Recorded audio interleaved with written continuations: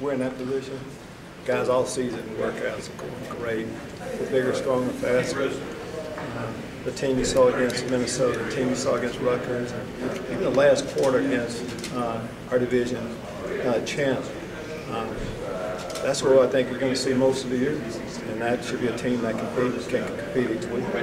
Well, you got 3 new guys you could announce today, the transfers. What does that add to your program? And is that a new transfer portal? Does that change the way you approach the whole? Absolutely. You know, Jeremy, we didn't take that approach early on. We wanted to hit high school guys hard and get that solid foundation of guys to be in our program for 4 years. We've done that. Now to be able to bridge some of those guys with what we have coming now. And for us, the transfer athletes that we have coming in, most of them have 2 years also. College athletes can use that to their advantage if things aren't working right. Get your degree, and there are good things that can happen to you. So we have a few of them that kind of like junior college players coming in with 2 years, and they'll help us an awful lot. I mean, it's been documented. We have a couple of players coming from out to the Pac-10. It's always about the quarterback position, and we're excited about Brandon Peters being able to compete with Isaiah Williams and Matt Robinson and Karan Taylor's there. It always starts at that position. So this is what's giving us excitement. You know, I talk defensively about our guys. If you talk with Nate Hobbs, he's going to talk about how bad we were last year because he knows how much better we're going to be this year. Well, you talk a lot about the freshmen just becoming juniors. How nice is it having players like Reggie Corbin, Nate Hobbs, and Alex here to kind of show that growth that they've made since they've been here for a while? Well, first off, it's an honor to come here. I mean, it's just not like we randomly pick who represents our team. Alex Balchewski, you know, we were down there a little while ago. He started pretty much every game he's been at the University of Illinois. No one works harder than him. Talk about leading by example. He's a good football player. Reggie Corbin, though, he played outstanding football. As a football team, we did, but we had some individual performances that were really good, Reggie being one of them. But for him, it's putting 2 back-to-back years together. And Nate Hobbs is a guy that can really get on the radar nationally a little bit. He has everything you're looking for to be a top-line corner. A couple of the transfers that you brought in, being from USC, just what was the process of getting those guys, and what do you feel like something you can bring to this team?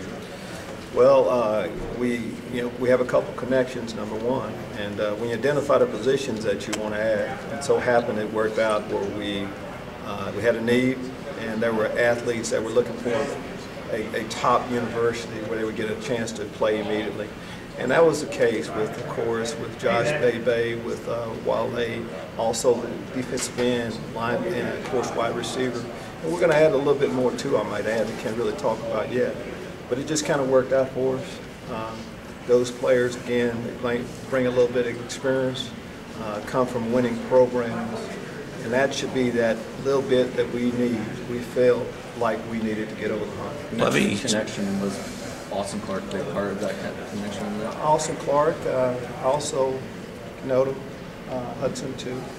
Both of them had an awful lot to do with it, but we have a lot of guys with connections to that. And what transfer athletes are looking for, they're looking for, when you transfer, so they know how important academics are. But you also look for a place to play immediately, big-time football, and that's what they're getting at our place. From an X's and O standpoint, what do you like about a Wale Batiki? What do I like about it? Well, we have a profile. Big, strong, athletic, confident, real man. If you got a chance to talk with him a little bit, you kind of see what I'm talking about. But just feel like he can be a force on the edge, and we need that. When you lose a great player like Bobby Roundtree, you need to be able to replace him.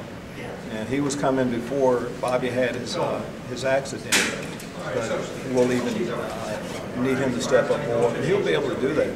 But it's just not him. There's some other players we have, like Owen Carney, Isaiah Gaze of the world, and we're bringing in 3 freshmen that we think should be able to play immediately too.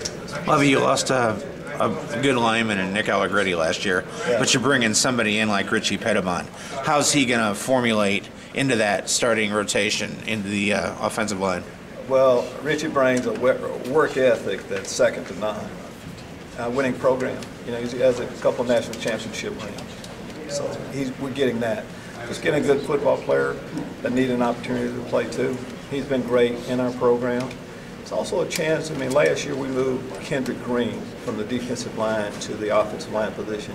Kendrick Green has a chance to be, I think, a really good football player that we're going to talk about for honors at the end of the year. That should help a lot.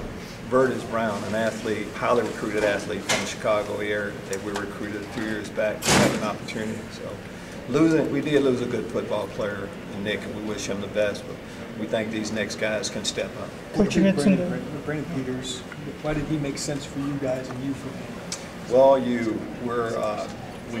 wanted a player with experience and a guy that had played at a high level.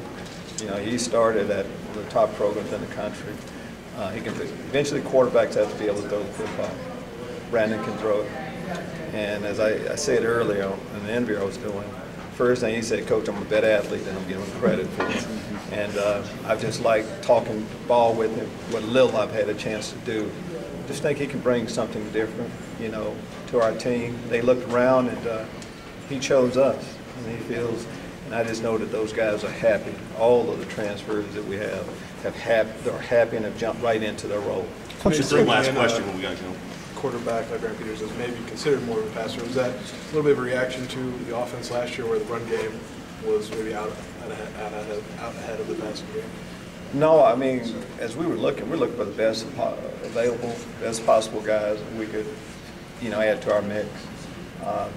When you have different quarterbacks, you know, we have 4 guys on scholarships. You don't want a guy with the same skill set. But eventually you have to be able to throw the football. So that was a big part of it. And I feel like we can get that. I think Brandon will end up being a better runner than again, that he's given credit for. And a player that has a running reputation a little bit in Isaiah Williams, I think he'll end up being a better passer than what he's given credit for. I feel like our quarterback position at times is going to be in pretty good shape. Okay, thanks everybody.